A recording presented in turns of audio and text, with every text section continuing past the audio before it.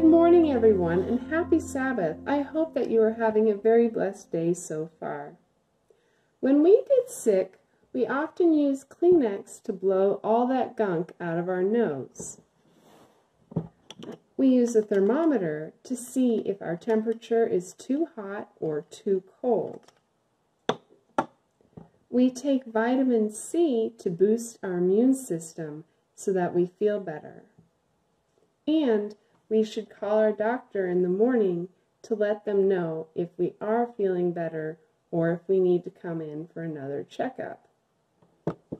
It's often the same with our Christian walk with Christ. We need to use a Kleenex, of course, metaphorically speaking, to blow out all that sin out of our lives. We need to use a thermometer to see if our temperature is too hot or too cold for Christ. We need to take a dose of vitamin Christ every day to feel better. And we should call God every morning to let Him know that we are feeling better.